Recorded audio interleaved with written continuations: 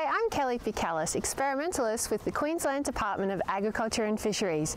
We're here today in Charters Towers in North Queensland. We will show you how we mass rear and release biological control agents for invasive weed species. As a joint project between Queensland Department of Agriculture and Fisheries and CSIRO, funded by Meat and Livestock Australia and Australia's federal government Rural Research and Development Profit Program, we have been mass rearing and releasing Eueupithecia cisplatensis, or UU for short, and its cousin Eueupithecia vollonoides, or UU2 for short, since 2013. Parkinsonia is an invasive weed species that's found in northern Australia, throughout Queensland, Western Australia and Northern Territory. Come on in and we'll show you how we mass rear UU. UU and UU2 have been imported from South America as a biological control agent for Parkinsonia.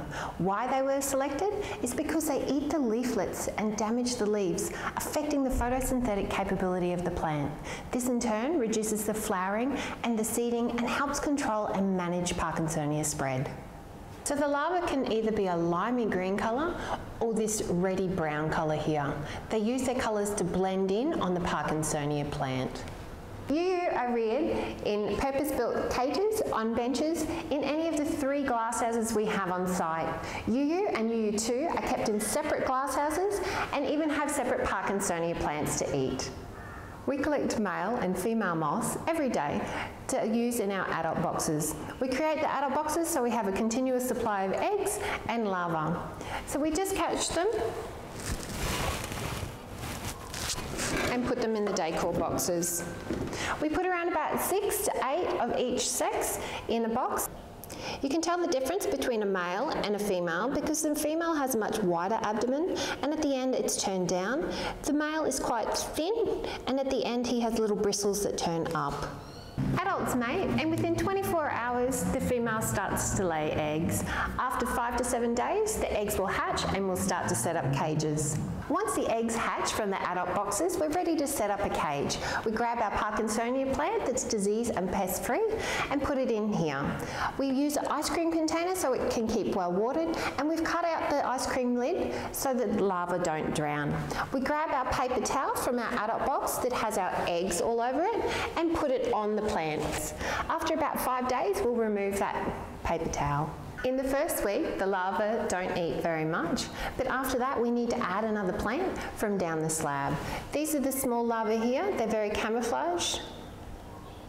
By day 13, the larvae are eating at maximum potential. They've eaten all the leaflets off the Parkinsonia plant. What we now need to do is replace this plant with a new one so that they have more to eat. We'll cut back this one, remove all the leaves and the branches, fertilise it, send it down the slab so we can use it again in another month. We clean the cages every day so that we don't get a fungal or bacterial buildup in the cages because this could affect our colony and have all the larvae die. We need to have plenty of Parkinsonia plants in circulation for the larvae to eat. After day 15, the larvae stop eating and start looking for somewhere to pupate. Now this could be anywhere within the cage. It could be on the door frame, it could be at the back, it could be on the stem here in the little grooves, underneath the lips, even on the floor. They form a silken cocoon to help protect themselves. They go through a pre-pupa, which is a soft and squishy stage, and then they harden up into the pupa that we use to release. The silken cocoon that the larva forms is also hydrophobic because Parkinsonia is found in riparian areas. So if we put them in the water here, we'll see that they'll float. Once the pupa harden, we carefully collect them and put them in takeaway containers ready for release. We count up each number that we're putting in so we know how many it's going to each site. We don't collect all the pupa from the cages. We allow 4 to 5 days for them to emerge as adults, so then we can use them in our adult boxes to start the whole process again. The UU life cycle consists of eggs, which then hatch after 5 to 7 days into a larva. There's 4 instars in that larval process, taking around about 13 to 15 days. We then move into a pre-pupa, which takes 2 days to form that hardened pupal case, and another 4 to 5 days for the adults to emerge. The whole process takes around about 30 days to complete the life cycle.